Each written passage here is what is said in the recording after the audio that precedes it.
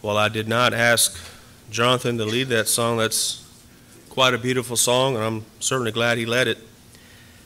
Has nothing to do with the sermon, but I always enjoy singing that song and hearing it as we worship God by use of that song.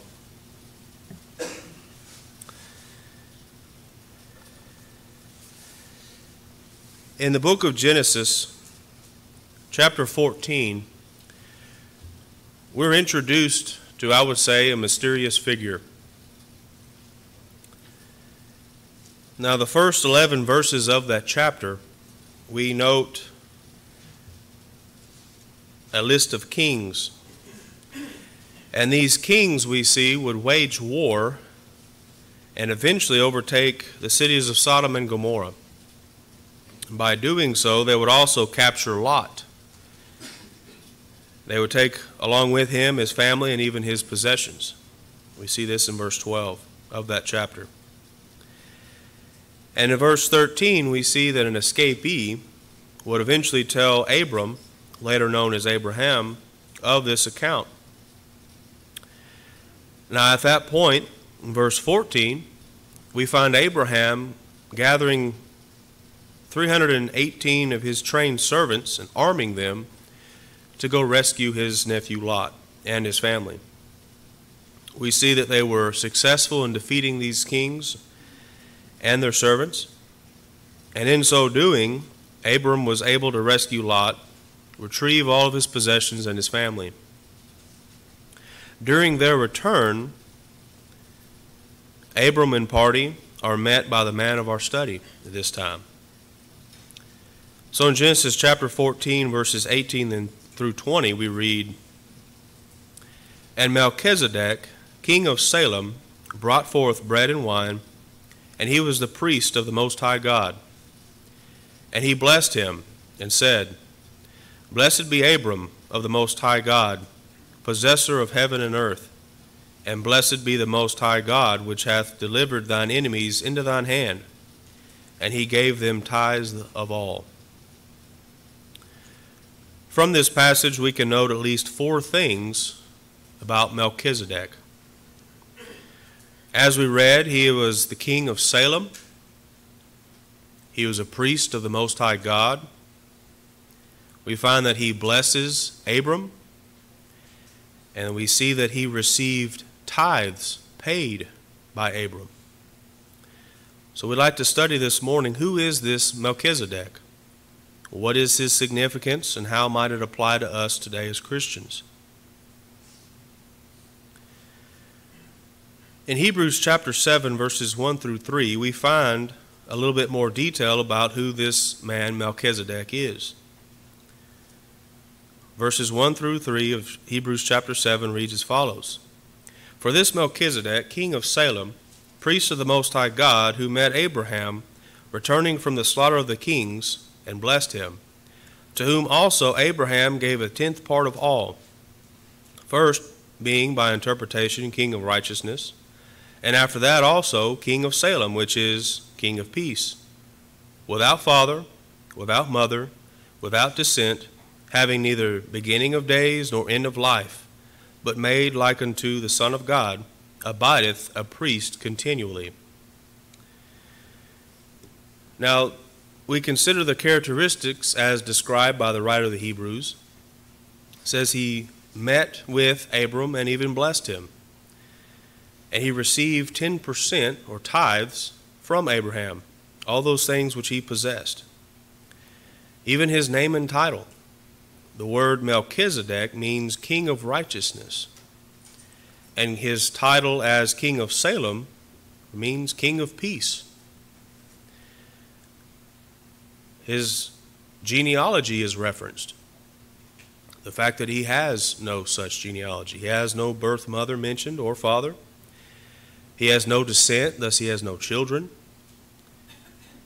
Because of this, the way he's pictured in Scripture, he has no beginning or end of life. Due to these characteristics, he was made like unto the Son of God, and he remains a priest continually. These are strange characteristics, no doubt. So just who was this man? Now many have submitted different theories as to the real identity of Melchizedek. Some think that he was an angel. Some think that he was Enoch. Some claim he was Shem, the son of Noah. Some say that he was the Holy Spirit. And some claim that he was a theophany, which is a pre-incarnate of the second person of the Godhead. We would refer to him as Jesus today, but that's what some people theorize. Now, I believe this was a man chosen by God for use in Scripture. I do not believe he was any of these individuals, these persons. While he remains a mysterious individual, we will develop this idea as we move forward in our study. Secondly, we consider his significance. Hebrews chapter 7, dropping down in that passage, verses 4 through 10. From this passage, we can note several things. It says, "Now consider how great this man was," speaking of Melchizedek, "unto whom even the patriarch Abraham gave tenth of the spoils.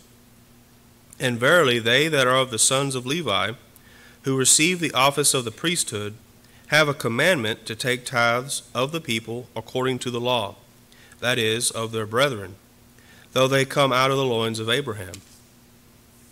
But he whose descent is not counted from them received tithes of Abraham, and blessed him that had the promises.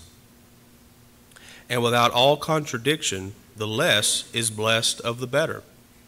And here men that die receive tithes, but there he receiveth them, of whom it is witnessed that he liveth. And as I may so say, Levi also, who receiveth tithes, paid tithes in Abraham, for he was yet in the loins of his father when Melchizedek met him." We all would admit and agree that Abraham was a great man. In fact, to the Jewish mind, there was no greater place than to be in the bosom of Abraham after their physical death. But we see from this passage and even Genesis 14 that Abraham gave Melchizedek 10% of his possessions. This is just after he spoiled the kings who had captured Lot. As he did spoil those kings, he overtook them. This pattern would be seen later in Israel under the law of Moses. The priestly tribe of Levi would receive tithes from the other tribes. This would continue throughout the entirety of the law of Moses. The point here is that Melchizedek was superior to Abraham, and by extension even superior than the Levites under the law of Moses. Then we see in verses 6 and 7 of the passage we just read that Abraham received a blessing. It says there, "But he whose descent is not counted from them received tithes of Abraham, and blessed him that had promises." So he had already received promises from God, yet the godly priest Melchizedek blessed him further. And without all contradiction, the less is blessed of the better. Throughout the Old Testament, we can see that fathers would bless their children. They would bestow some sort of gift to their children, typically the oldest son. And this pattern would continue. The fathers would bless the children, the greater blesses the lesser. Even though Abraham was a recipient of many promises from God, he was still less than Melchizedek. This would further then solidify the fact that Abraham, though a great man, was still inferior to Melchizedek.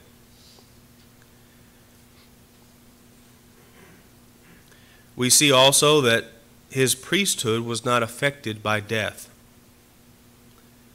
Verse 8 again, "And here men that die receiveth tithes, but there he receiveth them, of whom it is witnessed that he liveth."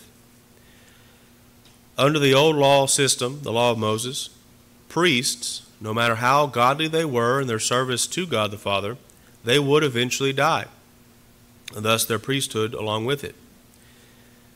Even under the law of patriarchy, those faithful priests would eventually die. And while they did receive tithes, they were still mortal men. As each of these priests died, their service to God would then end. Because of how Melchizedek is pictured, he lives, he continues to live, and he remains then a continuous priest. Hebrews chapter 7, verse 3. Thus his service to God in this office still continues. Because he remains a priest, he is also then superior to even Levi and the priests from that tribe. And we'll develop this a little bit later on. And we see that Melchizedek received tithes from Levi, verses 9 and 10 of our passage. Though Levi was not even born, he paid them through Abraham. Again, further building on the fact that Melchizedek is superior to both Abraham and Levi. Now third, how is this going to help us as Christians? What application can we make from these concepts? Well, ultimately, Melchizedek points to Jesus Christ. We see that Melchizedek was the king of Salem. Now, there are many who say that this is the same geographical location of the later Jerusalem. Whether that is the case or not is really irrelevant. His title remains. He's still the king of Salem, king of peace. Now we compare him against Jesus. Jesus was given the title Prince of Peace, or Lord or Master of Peace. This is foretold in Isaiah chapter 9, verses 6 and 7. It says, For unto us a child is born, unto us a son is given, and the government shall be upon his shoulder, and his name shall be called Wonderful, Counselor, the Mighty God, the Everlasting Father, the Prince of Peace. Of the increase of his government and peace there shall be no end, upon the throne of David and upon his kingdom, to order it and to establish it with judgment and with justice from henceforth, even forever. The zeal of the Lord of hosts will perform this. Jesus was promised to come, and he would take up that title, Prince of Peace.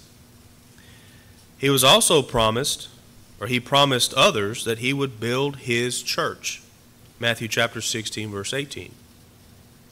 He was successful in building that church. We find from Acts chapter 2, verse 47, that there were souls added to this church on that first Pentecost after his resurrection. Throughout the gospel accounts, there are references to a coming kingdom. Matthew chapter 4, verse 17, Mark chapter 1, verse 15, Luke chapter 21, verse 31. Jesus said that some who were present at the time he spoke those things, some would not die until they saw the kingdom of God come. Matthew chapter 16, verse 28, Mark chapter 9, verse 1, and Luke chapter 9, verse 27. This matters because the church is the kingdom.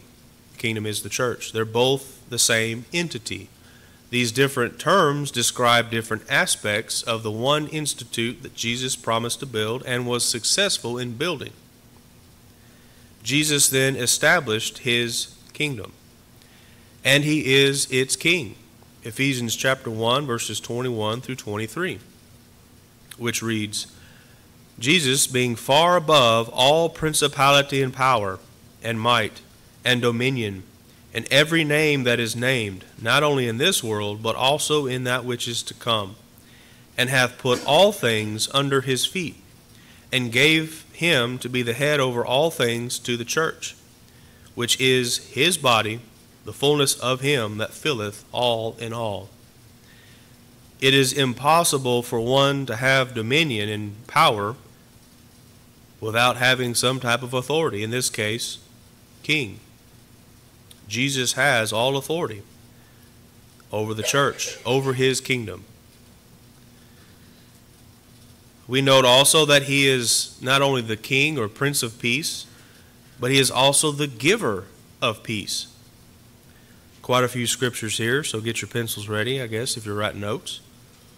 Romans chapter 1, verse 7. Romans chapter 5, verse 1. 2 Corinthians chapter 1, verse 2. Galatians chapter 1, verse 3. Ephesians chapter 1, verse 2. Ephesians chapter 2, verse 14. Philippians chapter 4, verse 27. Colossians chapter 1, verse 20. 2 Thessalonians chapter 3, verse 16. 1 Timothy chapter 1, verse 2. 1 Peter chapter 5, verse 14. And Revelation chapter 1, verse 4. In each of these passages, peace is referenced. And they're being offered to each of those recipients of these letters. But it only comes from God through Jesus Christ. That's how it's ordered in those passages. Clearly, from these scriptures, Jesus is also the King of Peace, King of Salem. As we've read, Melchizedek was a priest of the Most High God. He was a priest of God under the law of patriarchy. Now today there is a different high priest. In Hebrews chapter 5, verses 1 through 10, a little bit of a lengthy passage, but it says, "For every high priest taken from among men is ordained for men in things pertaining to God, that he may offer both gifts and sacrifices for sins, who can have compassion on the ignorant, and on them that are out of the way, for that he himself also compassed with infirmity. And by reason hereof he ought, as for the people, so also for himself, to offer sacrifice for sins. And no man taketh his honor unto himself, but he that is called, or he that is called of God, as was Aaron. So also Christ glorified not himself to be made an high priest, but he that said unto him, Thou art my son, today I have begotten thee. As he saith also in another place, Thou art a priest forever after the order of Melchizedek, who in the days of his flesh, when he had offered up prayers and supplications with strong crying and tears unto him that was able to save him from death, and was heard in that he feared. Though he were a son, yet he learned obedience by the things which he suffered. And being made perfect, he became the author of eternal salvation unto all them that obey him, called of God, and high priest after the order of Melchizedek." Again, that's Hebrews chapter 5, verses 1 through 10. We note that under the law of Moses, the high priest would offer sacrifices for himself and for the people. However, we have a high priest now that offered himself as the sacrifice, but not just a sacrifice, a perfect, sinless sacrifice for all of mankind, to be also the sacrifice for others.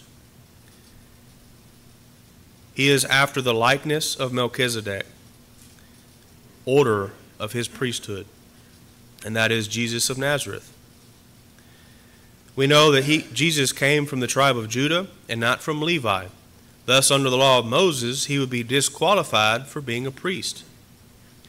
However, the writer of Hebrews makes this point in Hebrews chapter 7, verses 11 through 14.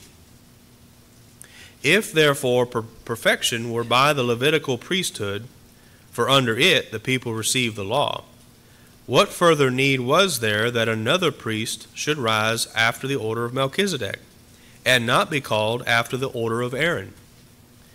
For the priesthood being changed, there is made of necessity a change also of the law.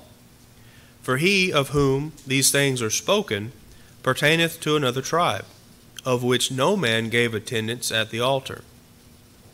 For it is evident that our Lord sprang out of Judah, of which tribe Moses spake nothing concerning priesthood."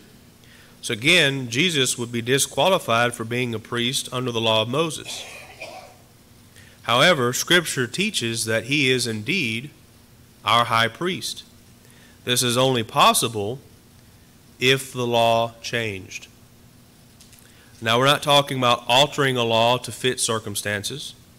What we're describing is the fact that the law of Moses and even the law of patriarchy ceased to have any religious authority upon the world. Now, we are all subject to the law of Christ, and Jesus is our high priest. Now, each person who submits to the law of Christ also becomes a priest. Upon obeying the gospel of Christ, one becomes a lively stone, a part of a spiritual house, a precious or peculiar purchase, a member of a holy and royal priesthood. 1 Peter chapter 2, verses 5 through 8. This is true of all faithful members of the church, Christians. As priests, we offer up spiritual sacrifices to God. This is all made possible by Jesus Christ. Now, as we've noted, Melchizedek appears to be immortal or eternal. As stated earlier, there are many theories as to who he was because of this. Many of these theories are disqualified because their genealogies are found in Scripture. Thus, they cannot be Shem or Enoch. Now, I believe that Melchizedek was simply a godly man. He was doing what God obligated him to do, and he faithfully discharged his obligation before God as priest. And I believe the Holy Spirit chose this man on those accounts, and his life was recorded in just the right way to be a type of Jesus Christ, to be a type of Savior, to be the example that would help us learn different aspects of Jesus. He had no parents, he had no children, at least listed by Scripture, and his death is not recorded. Now, the new high priest, which we've referenced, Jesus Christ, would also need to possess these qualities. Now, we know Jesus took on the form of flesh, but we're talking about before that. In Hebrews chapter 7, verses 15 and through 17, says, "And it is yet far more evident, for that after the similitude of Melchizedek there ariseth another priest, who is made not after the law of carnal commandment, but after the power of an endless life. For he testifieth, Thou art a priest forever after the order of Melchizedek." Jesus would perfectly fit this description. In John chapter 1, verses 1 through 3, "In the beginning was the Word, and the Word was with God, and the Word was God. The same was in the beginning with God, and all things were made by him. And without him was not anything made that was made." You drop down to verse 14 of that chapter, and you can read that this speaks of Jesus. He is known as the Word, the eternal Word. "And though he was physically put to death, he was raised from the dead by the power of God." Acts chapter 3, verses 13 through 15, Acts chapter 4, verse 10, and Romans chapter 6, verses 9 through 10, as well as 2 Corinthians chapter 13, verse 4. Jesus had no beginning, nor does he have an ending. That's why he's able to proclaim that I am Alpha and the Omega, the beginning and the end. Because of this, there is no ending to his priesthood. And this should give each and every one of us hope, because our priest cannot be put to death. Our priest cannot die. Now, this morning we've studied just how great, though not in depth, but how great a man Melchizedek was.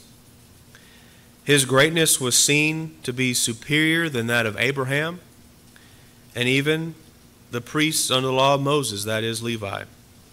He was selected in Scripture to foretell one who would later come to be high priest.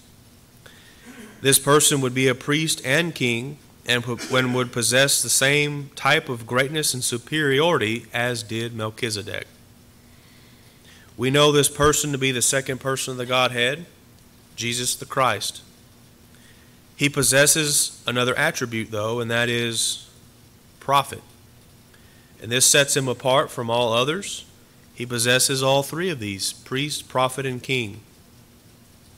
For no other man, we know from reading the gospel accounts that Jesus taught as one having authority and not as the scribes. Jesus brought God's will to mankind.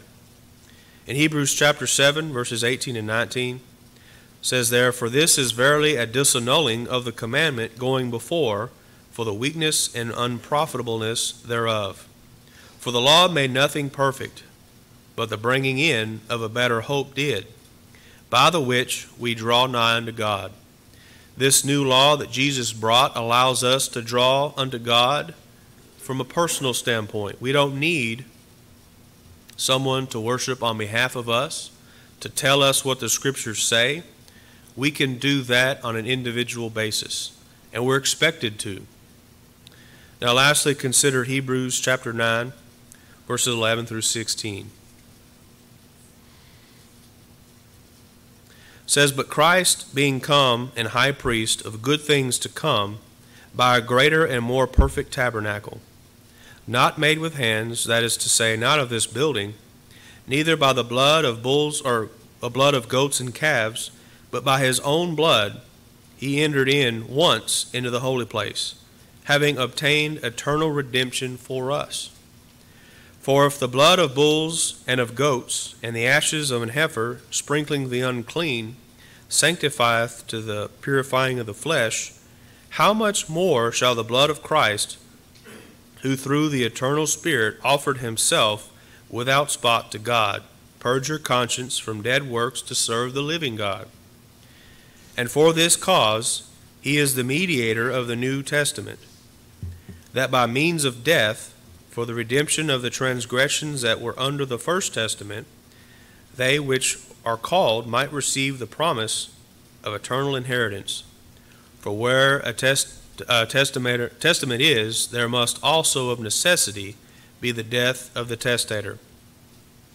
Jesus, our high priest, brought us the perfect will of God, referenced in Scripture as the perfect law of liberty, and thus by his death brought about salvation, not only under the law of Christ, but to those who were faithful in each of their respective laws, the law of patriarchy and the law of Moses. His cleansing blood flowed backwards, if you will. If they were faithful to God under their law, the blood of Christ covers them as well. Jesus, our Lord, prophet, priest, and king, endured physical death in order to establish his kingdom, the church, the body of the saved, and thereby instituting his will as law for mankind. And that law is what we'll be judged by in the last day. In that death, he shed his precious blood, and that precious blood has the power to wash away all of our sins. One who has faith, has repented of past sin, publicly confessed their belief in Christ as the Son of God, and is ultimately baptized for the remission of sins, contacts that saving blood of Christ. And upon doing so, that individual is added to the church, that body of the saved, by the Lord. Now, remaining faithful to that doctrine of Christ is required if you wish to become eligible to receive the reward of heaven, the promise of eternal inheritance. That offer is always made available, but at this time we wish to offer the invitation for those who are not a Christian at this time. If you wish to become one, you know what you need to do in order to become one. Take the next few moments to become a Christian. Yet if you are already a child of God, yet you've let things slip, you've allowed sin into your life, make things right before your Creator. Whichever of these apply to you, please make it known as together we stand and sing.